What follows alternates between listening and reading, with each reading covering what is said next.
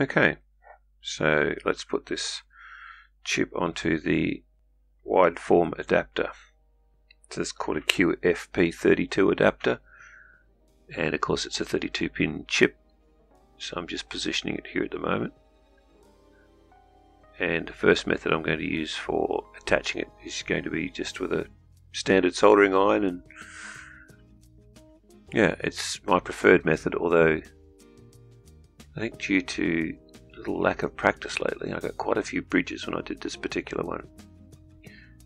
And with bridges you can just either use a soldering iron to pull some of the solder off, or in this case add a little bit of soldering flux and then use some what's called soldering braid or wick and just wicked it away, the excess or the bridges. Some people do this as a fairly standard technique. They just drag the solder across the pins and just wick away the excess. So yeah, it's a pretty straightforward standard method.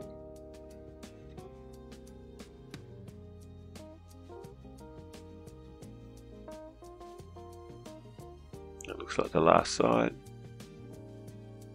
Just pulling off that solder, inspecting, looks good. So now just attaching the headers.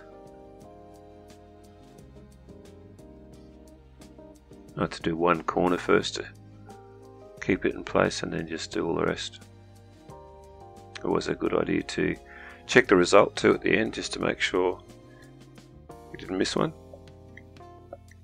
Now with the second chip, I'm actually going to use some solder paste, like liquid solder I guess you'd call it, and I'm just smearing the solder paste onto the pads with a little screwdriver, and then place the component,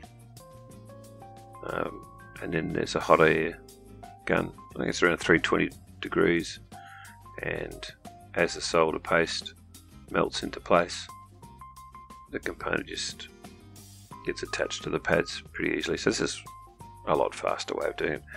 There was still a couple of bridges there, and I think there's a bit of an art form as to how much solder paste that you put down to get the required result. I've just marked that one so I know which one is which, so there's a little dab of correction fluid on the front there. And now soldering up the headers.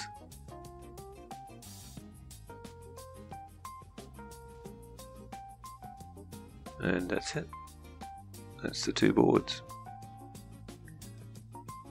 So this is the wide form factor rig that I soldered up, and the board or the adapter just fits onto the top. You can see the USB ASP in the background. Comes in via a 6-pin connector. Here's the Arduino IDE, so I've selected 8 MHz internal clock, so just burning that bootloader and then uploading via the via program, which is the USB ASP, and that's complete. And this is the actual process when you push that button. That's it, fairly quick. And finally, just to test those two, the one that I soldered with the soldering iron and the one which I did with the solder paste. And you can see the solder paste on the left hand side is just running a fade sketch, and the one on the right hand side is running a standard blink. So both those boards are working fine.